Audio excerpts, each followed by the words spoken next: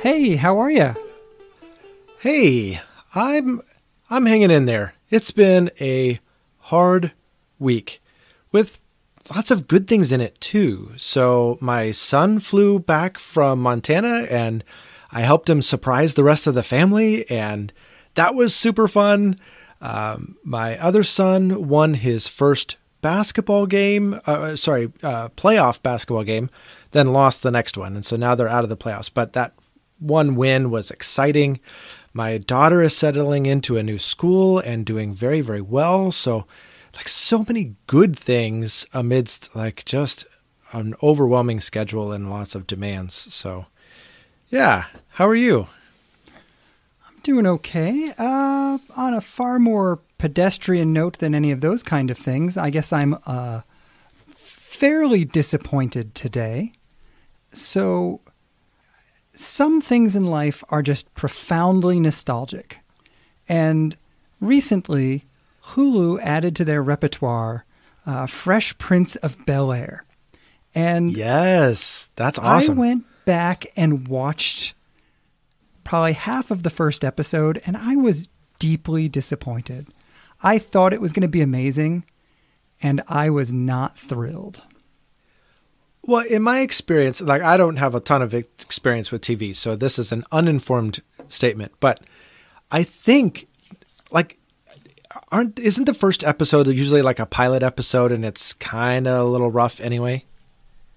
Yeah, it definitely could be that. I am hopeful that I will really enjoy future episodes at whatever point I give it a shot. But I just was hoping for a lot. And especially with there's a remake that has been done recently that turns it into a gritty drama of some kind. And it made me realize how much that was not what I wanted. Yeah. I'm how did we go from Fresh Prince with Will Smith to a gritty drama? But anyway, so that's what's on my mind. Well, okay. All right. So I do have to ask though, do you still know all the words to the intro song? I probably could get through 75% of it. I'm not going to, but I could probably get 75%. Oh, talk about a letdown. Okay. Are you at 100% on this one? I am on 100. It's one of the only pop culture references I can actually perform well on. So, oh well. Oh well. So, I'm assuming you didn't call because you were thinking about Fresh Prince. What have you been thinking about? No, that was the furthest thing from my mind. I didn't even actually know the Hulu thing, so that's cool. So we are in the season of Lent as we record today, and our church is participating in a weekly fast in addition to other Lenten practices in terms of communal scripture readings that we're doing, on our own, but as a participation within the broader body. Some liturgical things that they're doing in community groups and lots of great stuff. But it's the fasting that has my attention, right? It's a very Lenten thing to do. Many people give up something for Lent. Many people fast in various ways during Lent because it's a season of reflecting on our own sinfulness, our own humanity, our own lack, and our desperate need for God. And all of these 40 days leading up to Easter is a great time to reflect on that and then celebrate what Christ accomplished on the cross. So I am right in the middle of it, and I imagine to some extent you are too. So I'm curious, though, I don't have a good theology of fasting. I don't actually practice fasting very frequently. I mean, a handful of times over my adult life that I have fasted for various reasons. And I'm wondering, does that make me a bad Christian? Or what is the role of fasting and how does it fit together? And I'm hoping you can help me. This is such an interesting question. I think that the practice of fasting is fairly foreign to many Christians today. And behind that, a theology of fasting is even more foreign. So if I look at my experience, the church I'm in now, like the church I was in before this one, both would at least once a year declare some kind of corporate fast. Both churches also encourage private fasting in some way, shape, or form. So I have done some kind of fasting on a somewhat regular, at least annual basis for the last several years of my life. But I don't know that I have ever dug into Scripture. Divin into Scripture? I don't know that I have ever divin into Scripture to actually see what fasting is all about. And anytime I've heard someone teach or preach on fasting, to be honest, a large chunk of it is how-to manual-ish. Let's show you how you ought to fast, which is not bad. Helping us practice a habit well is a good thing to do in a sermon. But you use the phrase a theology of fasting. I don't know that I have one. And I'm very interested to sort of just flip through the Bible texts and try to let a theology of fasting emerge. I would love to build one, because I'm like you. When I have heard fasting preached on, I think there's been, this speaks to me. I feel like I have this general statement a lot on the podcast, and I'm realizing that this is just a part of my makeup. So one of the takeaways I've gotten from those sermons that probably was not intended given the frequency with which I've experienced it, but this sense of you ought to fast, that I am not fasting enough, or I'm not, like, it's not a built-in spiritual practice. So I feel some level of guilt or some level of, actually, this is kind of weird. Maybe it's not guilt or shame. Maybe it's like, I'm embarrassed because I don't really know what's going on here. And I feel like everybody else has got this one figured out. So maybe it's like, I want to keep this to myself. Like, oh, I don't really understand what fasting is all about. And even when I do fast, I'm like, I don't quite know what I'm doing right now. So there's that aspect to it. But then, like you said, with the sermons, I feel like I've heard just like how to, and this is how we're going to fast as a body or whatever, and kind of explaining that, which is all well and good, but it leaves me feeling like I still don't know what we're doing here. Like, I get we're doing all of this together in this moment for this reason, but on a bigger picture, I don't know what fasting is all about. And then it's not all that helpful. That sounds horrible. It's not helpful to look in the Bible. But I guess when I looked in the Bible in preparation for talking about this, I didn't get a lot of help. I didn't get a lot of, like, there's no verse I can turn to that says, this is a theology of fasting, and this is why we do it, and this is why God instituted it, right? It's not there. Mm-hmm. No, I think this is really interesting. So knowing we were going to have this conversation, I also went and pulled up a list of verses about fasting. And I'll tell you my starting point about fasting. My sort of starting point about fasting is Jesus' teaching in the Gospels. I default to the Mark 2 version of this story, but I think he says this several different places, where Jesus basically says, you know how you used to fast? Well, now you're going to fast differently. Which is a very unhelpful comment on a lot of levels, because he doesn't clarify how they used to fast, nor does he necessarily clarify a lot about how they're supposed to fast now, but it at least gives me a starting point. So my default is to say, in a question like this, then if that's what Jesus has to say about fasting, let's start with what does the Old Testament say about fasting. And maybe that can cue us in on what Jesus means when he says it's going to be different. That's funny, because I start with Jesus as well and want to work backward to the Old Testament to make sure I understand what he was referring to. But I do so from a different text. I think of two texts, actually. One where Jesus says, people are like accusing him, how come you and your disciples aren't fasting? And he said, well, how can people fast while the bridegroom is here? There'll come a day when the bridegroom's not here, and then they'll fast. But right now, you don't fast. And okay, it still doesn't tell me why I fast when the bridegroom's not there. I still don't understand. But then there's another teaching of Jesus where he said, when you fast, don't make it so obvious to everybody that you're fasting. Instead, put oil on your, take a shower, put on regular clothes. Don't let anybody know that you're fasting. So I think I start with those and I go, okay, well, there's some assumption that we will fast. Where does that assumption come from? And that's when I start working back to the Old Testament. Yeah, absolutely. And I'll be honest, I did, in looking at the Old Testament, I don't know if anything specifically struck you, but there are a number of things that I thought were very, very interesting. First of all, I could not find any reference to fasting in the Pentateuch. Genesis, Exodus, Leviticus, Numbers, Deuteronomy, the founding document of Israel.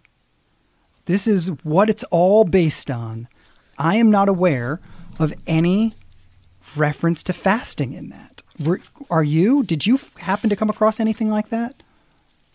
I did not, but you might hear the pages flipping. I'm flipping through my Hebrew lexicon to see if it references any passages with the word fasting in it that are from the Pentateuch. Well, so while you're flipping, let me tell you what the big picture of what it looked like to me, and then you can look through the lexicon and tell me if this seems accurate-ish. It seems to me we get three general categories of comments about fasting in the Old Testament. The largest chunk of them are from the prophets, and the prophets make some comments about how Israel ought to fast and why they ought to fast. So that makes sense. Then there are a handful of references from the Psalms about fasting, and if the prophets give us a good external view on what fasting is supposed to be about kind of in a social context, the Psalms give us the private individual perspective on what an experience of fasting was like. And then we have some narrative stories that involve fasting. But what's interesting to me is those stories are all from Ezra, Nehemiah, and Esther. Right. Which means very, very late in Israel's history. Yes. There is nothing from the Pentateuch. There is nothing from the era of the kings. There's nothing, really, on some level, all we've got is those three categories. Here's what the prophets say about a thing that we're never told was actually happening. And then here's what the Psalms say about that same thing we never hear any stories about. And then here's some late stories about it.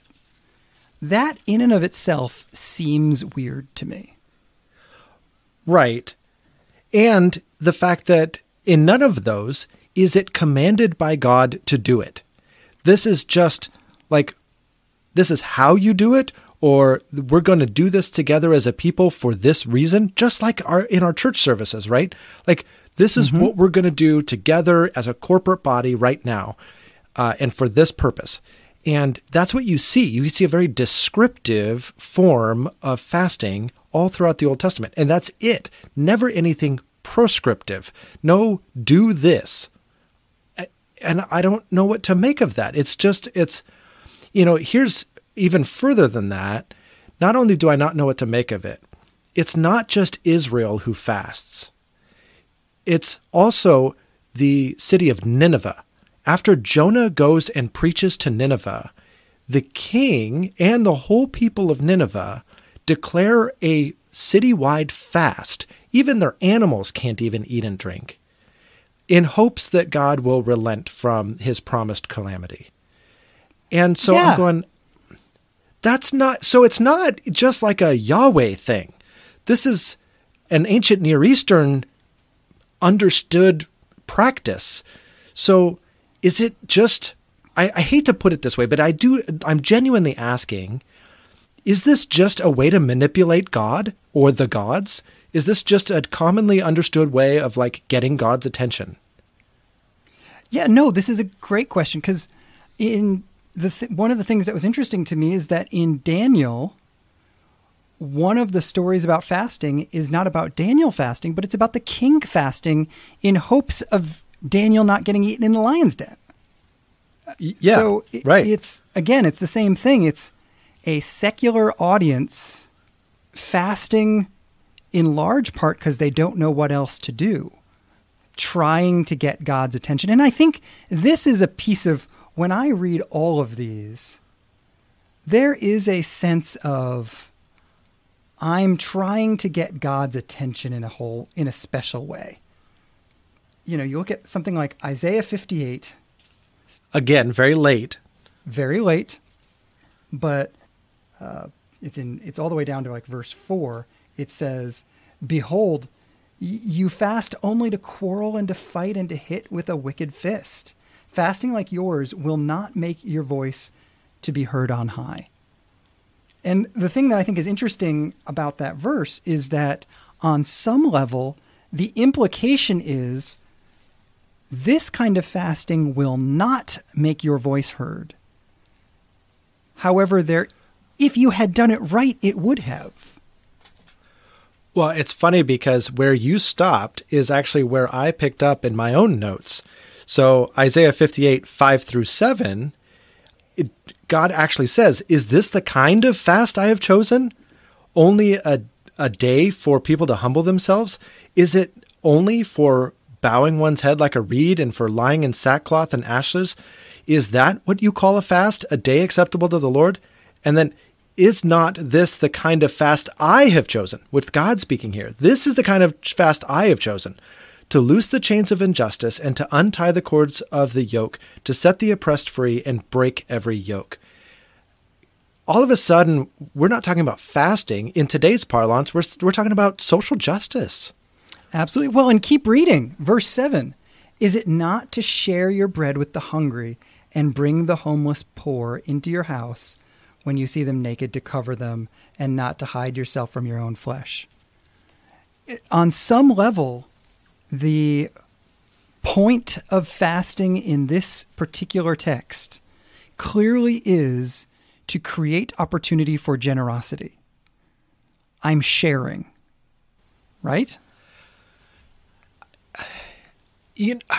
Maybe, because I actually read it slightly different. I read this as, this is Israel's big hang-up. This is the thing that Isaiah is railing against throughout the book, is their lack of justice, their lack of concern for the poor. And I think rather than tying it directly to fasting, God is saying, I don't even care about your fasting until you get the first things right. And right now you are messing up big time in this area, justice to the poor. Get that figured out. That's your big issue. Fasting is so secondary. That's at least how I read this. And so I don't know that fasting is automatically tied to giving of food, though it's clearly not antithetical to it. Well, but I mean, unless you're taking 7 to be entirely metaphorical, it literally says, "Is it not to share your bread with the hungry and bring the homeless poor into your house?"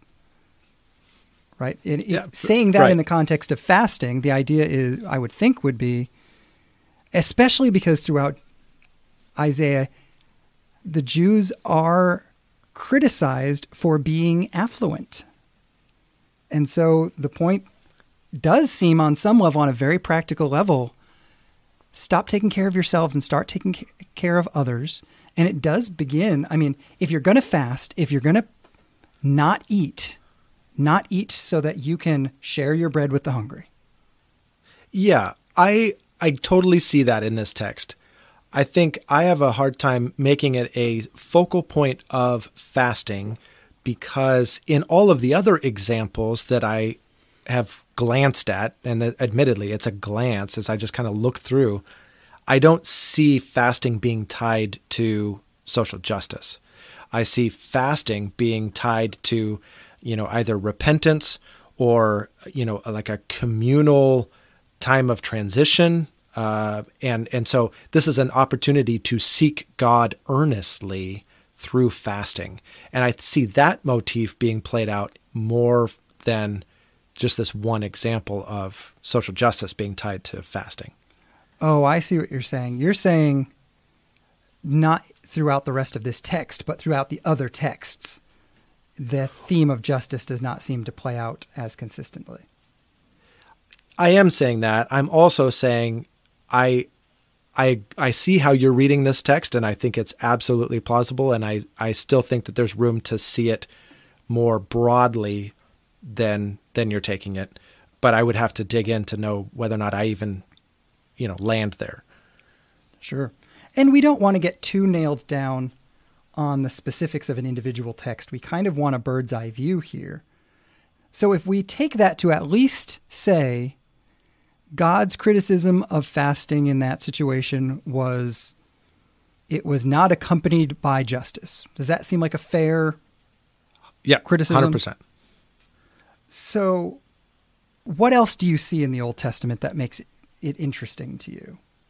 Or what other pieces can we add to this puzzle?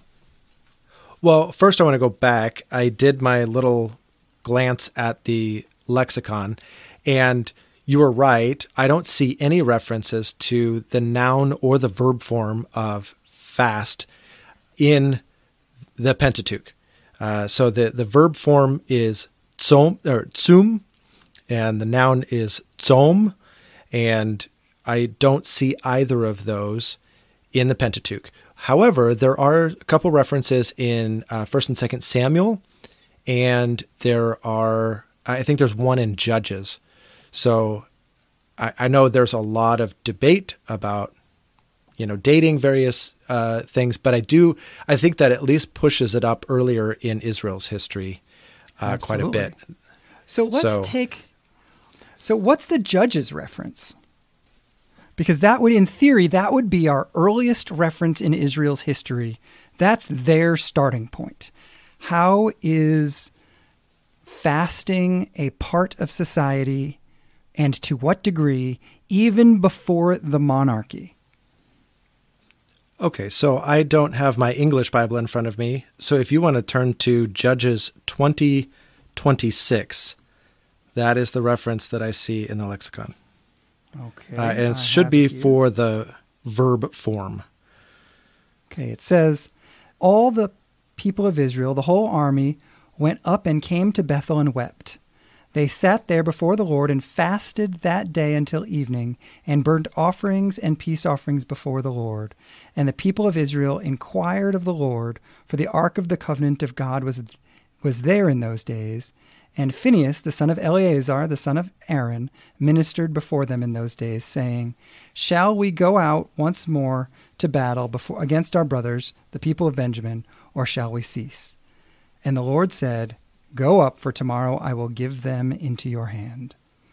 So this is very much in keeping with, if I were to summarize what seemed to me to be the big themes of the Old Testament as I scanned through the verses where I could find the word fasting in English, it basically was weeping, fasting, sackcloth, ashes, and mourning, and or trying to get God's attention in a very specific way.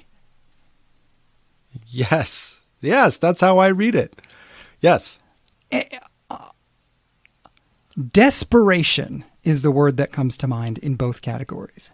I am desperately concerned about how badly I have screwed this up, or I am desperately in need of you because things are not good. Yes. And that is exactly what I was struck by as I started looking at this, because I feel like that intensity, that sense of corporate, oh shoot, right? Like I just feel like there's a whole societal level of, oh man, we got to get our act together and we need God right now. I see that being played out in these texts.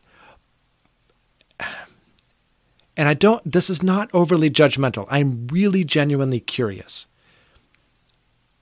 I don't always see that same thing reflected in our modern application of fasting. I feel like fasting lacks the punch that I see in these texts, that desperation that you're talking about.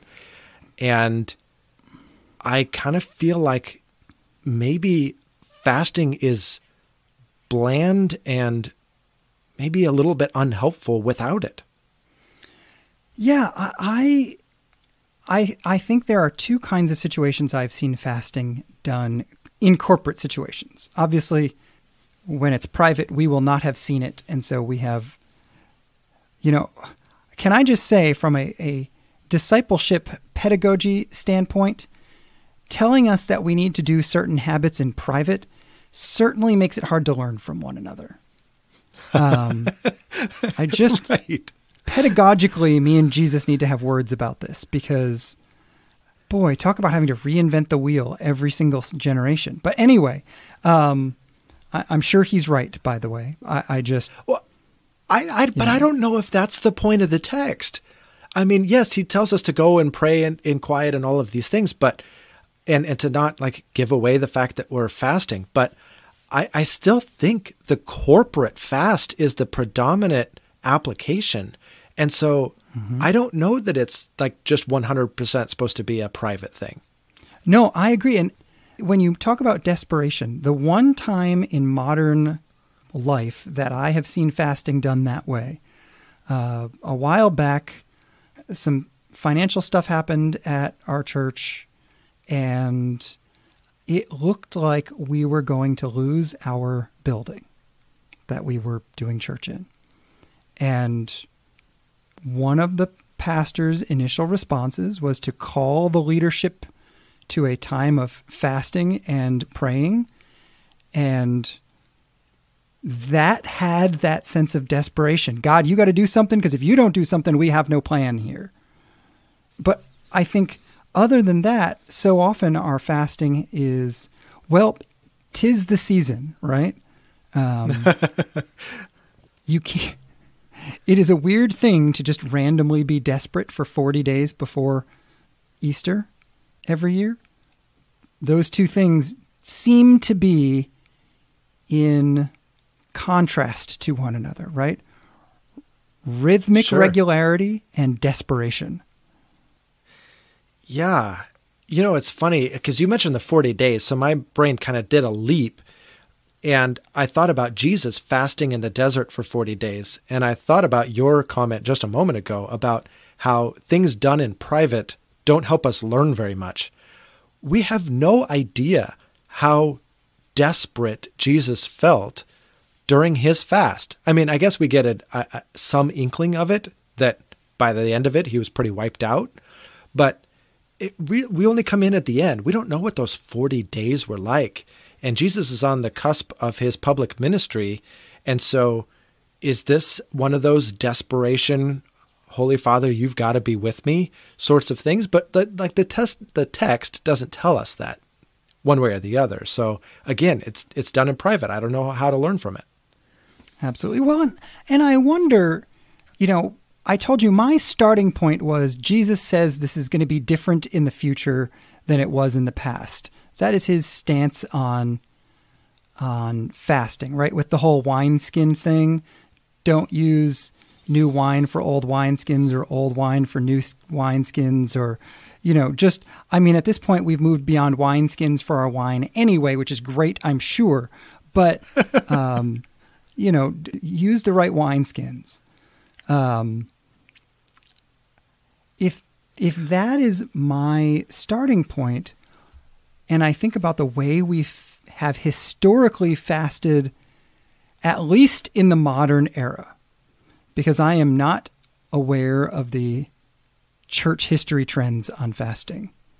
I am aware of the early church fathers who went out into the desert and became desert monks, and fasted to such a significant degree that they hallucinated and became crazy people, which does not nearly express the amount of respect and appreciation I have for them in their writings, but nevertheless. Right. And I am aware of the evangelical trend of fasting for Lent. Oh, and several hundred years of Catholics not having meat on Fridays. Right. That's what I know. But if I look at what fasting has looked like compared to what it looked like in the Old Testament, I wonder how much a potential difference could be, instead of there being moments of desperation that require fasting, could be used to evoke the desperation rather than responding to it. Yeah. And I think it's instructive, right? Because this is my ignorance coming through, so forgive me if I'm wrong, but I think the context of the passage that I shared earlier about how people are accusing Jesus and his disciples of not fasting, I think the context is the celebration of Yom Kippur. And so why are they not fasting for Yom Kippur? And so they have this built-in ritual that they do annually. And so Jesus in that moment doesn't choose to disparage the annual fast itself, but instead chooses to talk about the heart condition with which people approach it. So maybe that just means he cares more about that than the other and didn't care to bring it up. Or it could be a tacit acknowledgement that this is a justifiable practice. Well, and even, it's interesting to me, you quoted the line he says in there, when the bridegroom is not with you, you'll fast. It does not seem unusual to me to live in a world where Jesus is not physically present, as king or otherwise. I wonder to what degree fasting is a remembrance that our king is missing in action. Not that he's not on the throne in heaven, but he's not on the throne on earth. And for all the world, we need him to be. You know, I wonder if there's an eschatological, to use fancy language, purpose behind fasting that ultimately is a prayer that the kingdom comes. Yeah, I definitely think you're onto something. I think that is a useful way to employ fasting. And I think in large part, I don't know if this is true, but it kind of feels like we get to supply part of the answer here. Like, how will I use fasting to encounter God better? Because there's this implication that we will fast, no commandment that we'll fast, but an implication that it will continue to happen, but no direction on how or why or to what end. And so I almost feel like we're just kind of putting some pieces together and forging a path together. I don't know what else to do. No, absolutely. I think this is exactly right. And this is, from a pastoral perspective, one of the things that happens when local churches say, hey, we're going to fast in this season together. There is always a chunk of people in the congregation that think to themselves or say, well, the Bible isn't making me do that. It's just human authority making me do that, so I don't have to participate. And I think perhaps, without wanting to say you have to do everything your pastor tells you to do, that's not my point. But the logic there, I only have to do what the Bible tells me to do, misses the creative space that we have as practitioners of the kingdom. practitioners of the gospel, practitioners of the Jesus way, to do things however we want to do them. And if our duly constituted authority in our local expression of that kingdom says, hey, we are doing it this way, I don't know that recalcitrance, because it's not in the text, is a proper or helpful response. Right. Well, I think it speaks to a heart condition behind that defiance that is that needs some maturation. But then I also think, like you said, you're missing an opportunity here, and especially if we think about the desperation piece and the opportunity to maybe even cultivate a remembrance of how desperate we really are for God. That seems like a valuable thing to cultivate in my life. And if not having McDonald's today helps me do that, it seems worth it. Absolutely. And at what point could it hurt, right? Are we, as reasonably affluent American Christians, anywhere near the point where we are over fasting? Fair.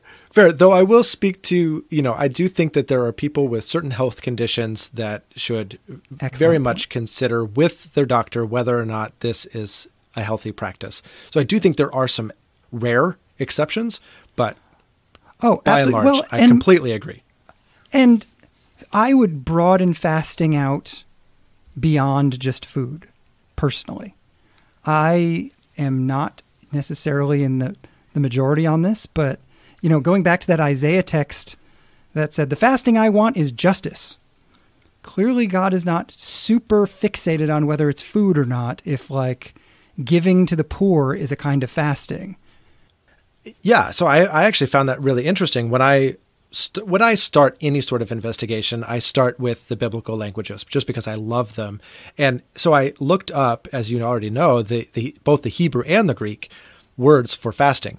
And they very clearly mean going without food, which is not actually to contravene what you just said, because ultimately, when you go back to the Daniel fast, that's really fascinating. It lists all the things that he abstained from. You mean fascinating? Ah, nice. I think we need to give there was a sportscaster in the Portland area when I grew up that he used to give a burnt biscuit award to some boneheaded play that happened in sports world. And I feel like we need to have some version of the burnt biscuit bad dad joke award that we hand out to each other on this podcast. But all right, we'll work on that. But going back to the Daniel fast, I found it really fascinating because it lists all the things that he abstained from, including food and drink.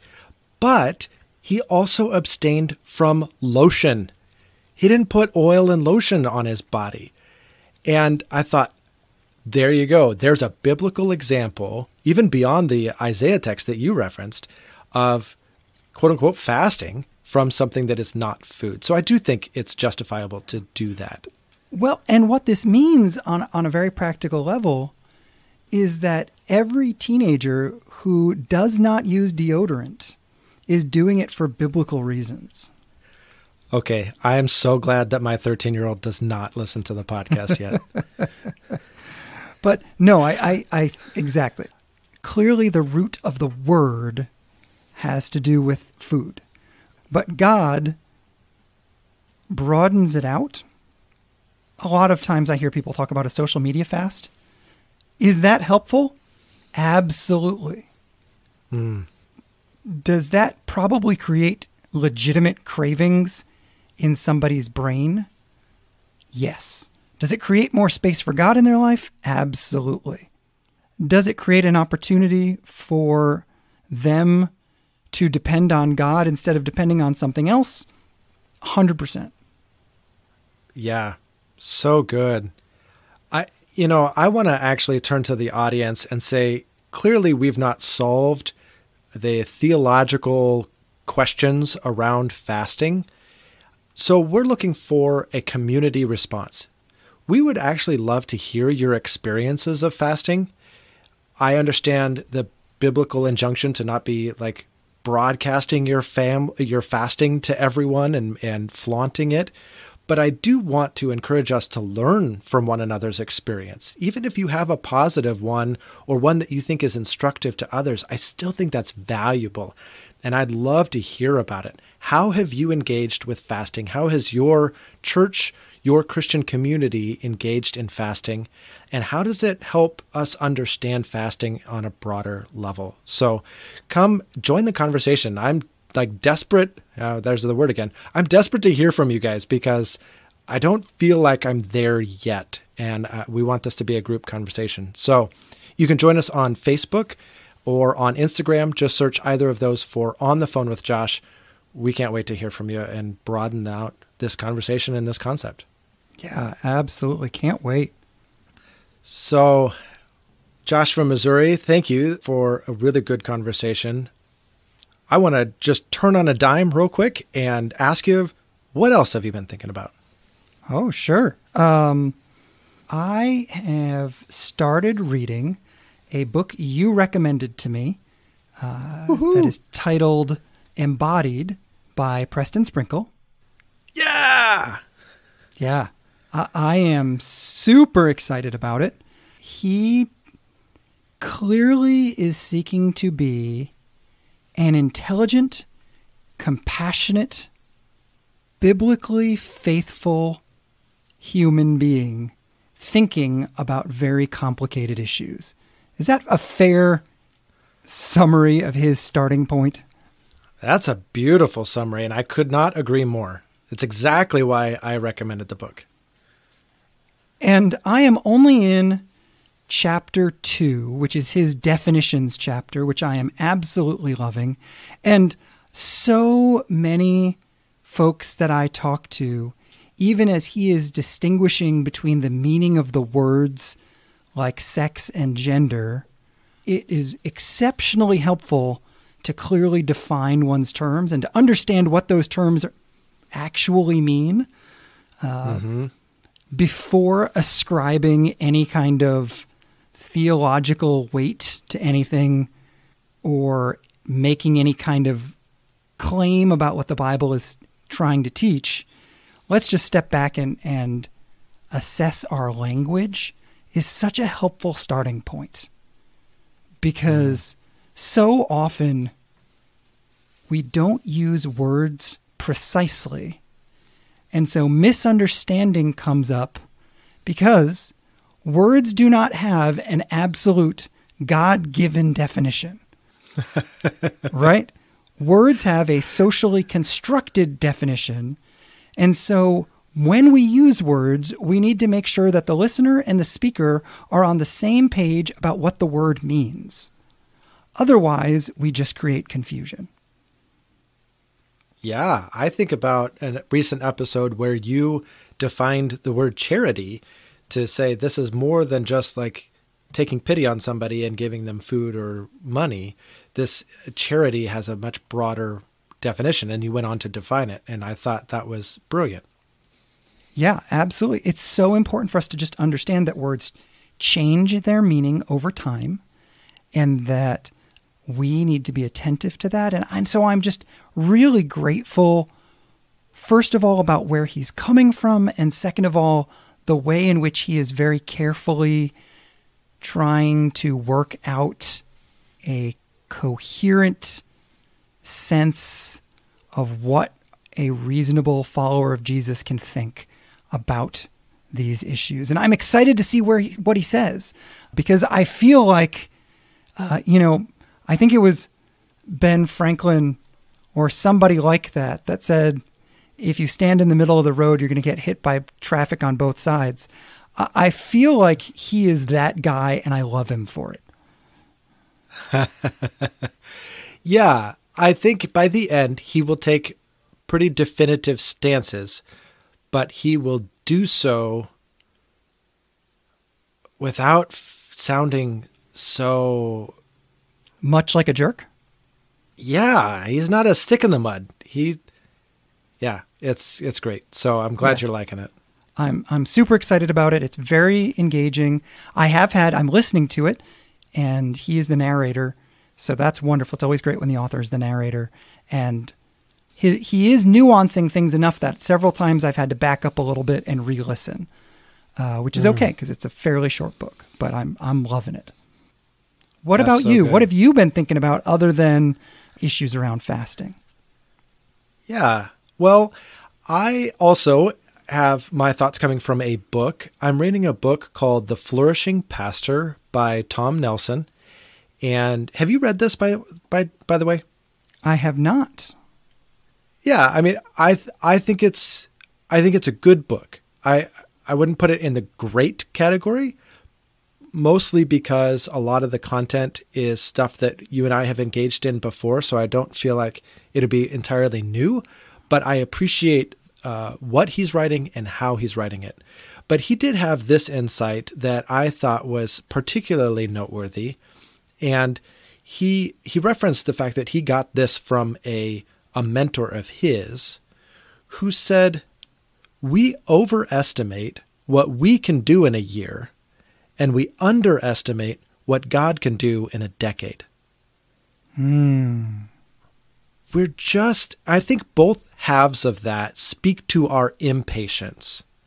It spoke to me of my impatience. Maybe I need to say it that way.